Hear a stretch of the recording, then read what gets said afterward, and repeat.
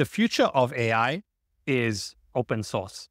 And the most popular way to get started with open source large language models is Ollama. Ollama is an open source tool that allows developers to access and deploy open source models on their local hardware or on any hardware they have access to.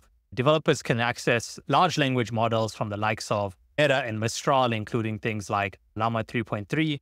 But you also get access to embedding models from leading open source model providers, from folks like Nomic. There's a popular sentence transformer models, as well as labs like Gina and the BGE models. In this video, I'm going to show you how to combine Ollama and these really popular open source models in order to build AI applications with the world's most beloved database. That's right, we're going to show you how to use Postgres in order to build a RAG and search application. And in particular, I'm going to show you how to combine pgVector, which turns Postgres into a vector database, with the Pgai extension and Pgai Vectorizer to automatically create embeddings and access LLM models. In this case, we're going to be accessing a model that's hosted locally via Ollama for a RAG application. Let's get started. So everything that I'm going to show you in today's video can be found on the Pgai GitHub repo. If you scroll down, once you hit the repo in the quick start section, you'll find all the code and examples, maybe a different data set, but the same steps are going to be available to you. So if you're wondering where the code is, you can head over there to find it.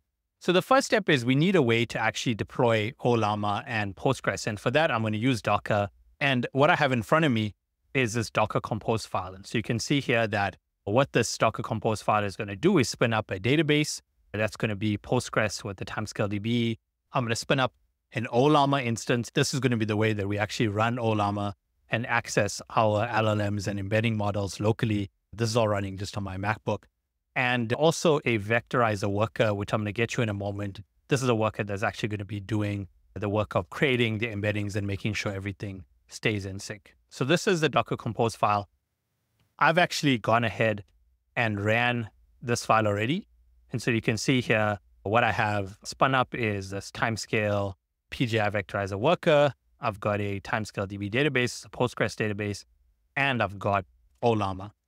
So now that we have everything set up, let's look at a data set that we're going to use for today's video. And that data set is going to be an example of Sam Altman's blog posts. What I have already loaded into my Postgres database in this table called blogs is a subset of Sam Altman's blog. I've just loaded about 10 of them just to make this example really quick.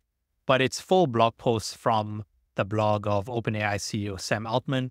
And so what I'm storing is things like the title, the date of publication, as you can see here, as well as the full text of the blog post, in some cases, hundreds of words. So this is going to require us to do some things like chunking and splitting in order to create embeddings.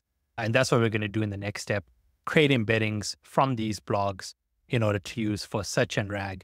And we're going to use Ollama and Pgai Vectorizer to help us do that job. So let's see how that works. So I'm back in my terminal. And what I'm going to do is make sure that I've downloaded the models that we're going to use. Now, the cool thing about Ollama is that in order to access models, all you need to do is just run Ollama pull. So in this case, I'm going to exec into my Ollama container and then make sure that I've downloaded the Nomic Embed text model, which is the text embedding model that I'm going to use, and make sure that I'm also downloaded this TinyLlama, which is the LLM that I'm going to use. A little bit of information about the models in today's video. Nomic Embed, you can see here I'm in the Ollama model repository, one of the most popular embedding models. You can read more about it here, but it's basically a competitor to things like OpenAI Ada 2 and Text Embedding 3 Small. It's free, it's open source, you can use it via Ollama. That's why I picked it for today's video.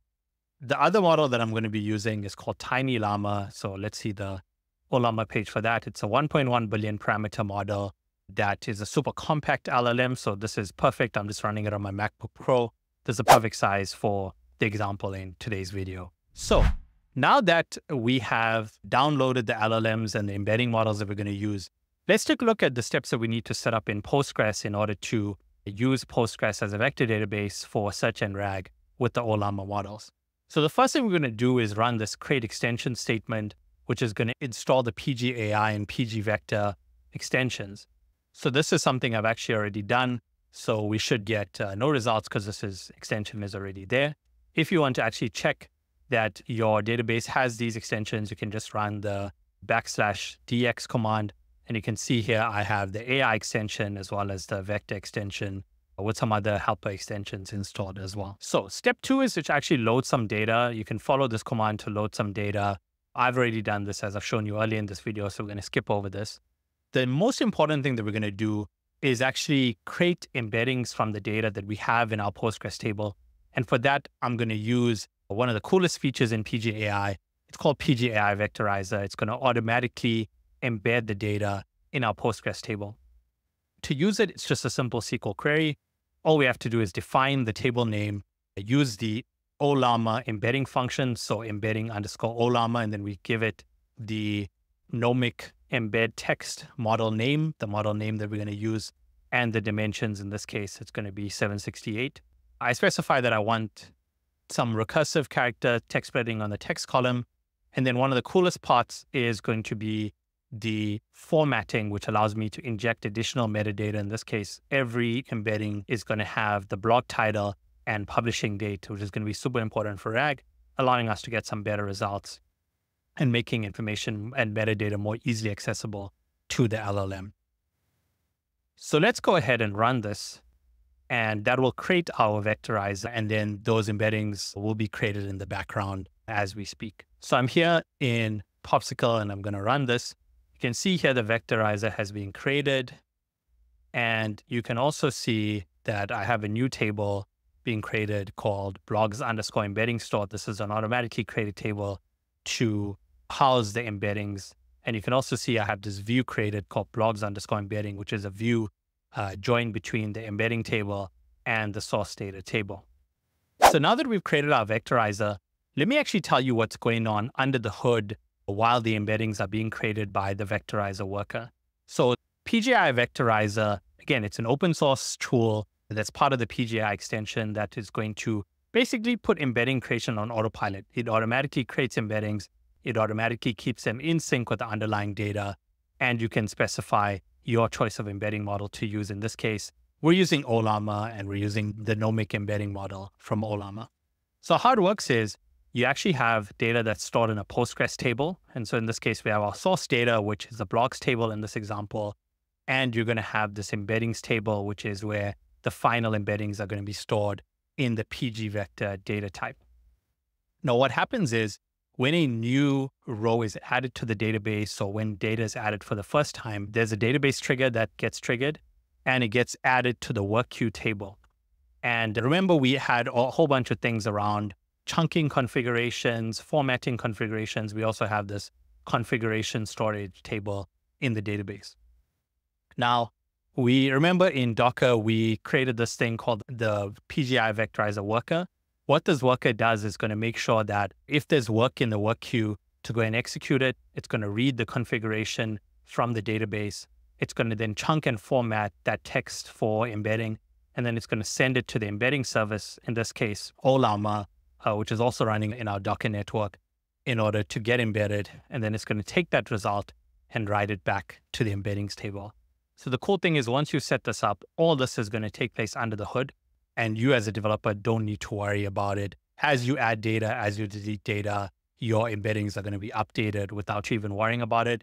And the cool thing is now that it supports Ollama models, you can use open source embedding models, run this locally, and you can have it totally be free and independent of API costs, as well as worrying about third-party API uptime, which, as we know, can be a problem with things like OpenAI. So now that the vectorizer is created, what I've gone ahead and done is just given it a few seconds.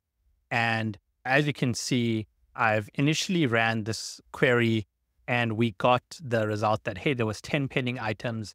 I ran it a few minutes later, and we got the result that there's actually 0 pending items. What this means is that the Pgai Vectorizer has gone ahead and actually created all the embeddings and done the splitting and done the chunking. We can see this is true by querying this blogs embedding table. So let me fetch a small query in order to just verify that. And as you can see, here's an example of a blog chunk. along with the embedding that's being created. This is, again, using the Nomic text embed embedding model. And you can see here that the custom formatting that we specified has also been applied. So for example, here, the blog title is included as well as a publishing date. And then what follows is the chunk of the blog, which follows afterwards, which is just the text chunk from that particular blog post. So this is really cool. So what we've just done in a few minutes is gone from having a table of blog posts to having a table of embedded blog posts, chunked blog posts, and now that's ready for use in RAG and search applications. And what's more, this has all been done using open source embedding models, thanks to Ollama and Pgai. So let's take this to the next step. Let's perform a simple similarity search in order to find the vectors in the blog chunks relevant to a specific search phrase. So in this example, I'm just going to use this similarity search query. Again, this is going to use pgVector in order to do the similarity search. The cool thing about Pgai is that you get pgVector out of the box. It's 100% complementary extension. And so we're going to use pgVector in order to do the semantic search. And what I'm going to do here is just search for the chunks that are similar to this phrase, generative AI models. I'm going to find the top 5. So let me go ahead and copy that over and run it in order to see what we find.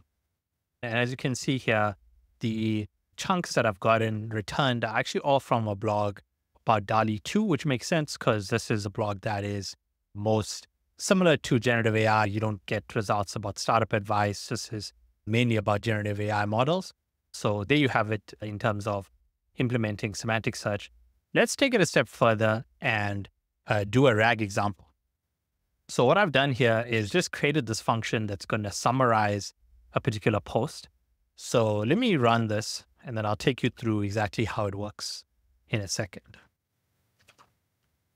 So what we're actually doing here is basically RAG in a SQL query. So the first thing that we're going to do is perform a similarity search in order to get chunks that are most similar to a certain query text. And we're going to use, again, this Ollama embedding function for the Nomic text embed, because that is the model that we used in order to create the embeddings. Then what we're going to do is use this function called Ollama_generate, which is part of the model calling capabilities of Pgai. What's cool about this is that this allows you to call any Ollama model. In this case, we're going to use TinyLlama as specified by the model name in the first parameter of this function. So we're going to use TinyLlama, and basically what I've asked the model to do is, hey, just please answer the user question and mention the title of the blog post that you used to answer the question, just some simple prompts.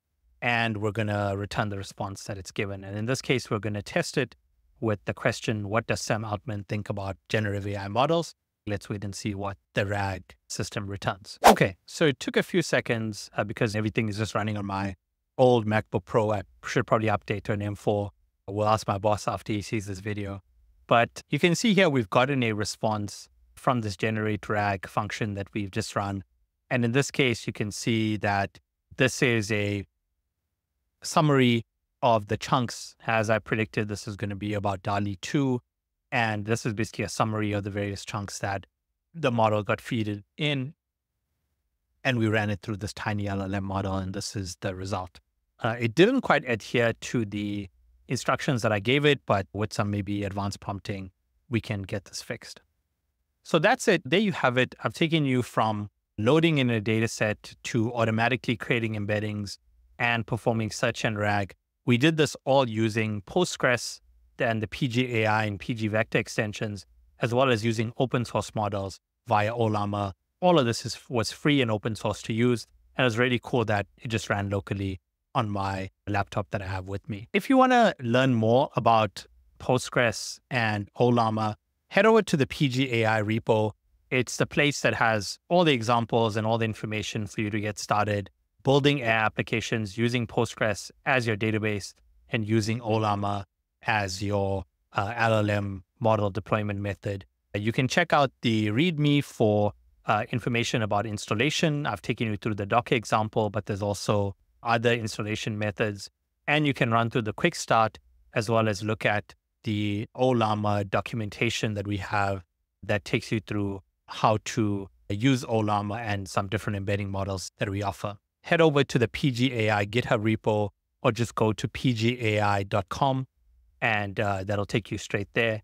I'm super excited to see what you're going to build. Leave a comment, leave any questions that you have. I'll happily answer them. Thank you so much for watching this video and happy building.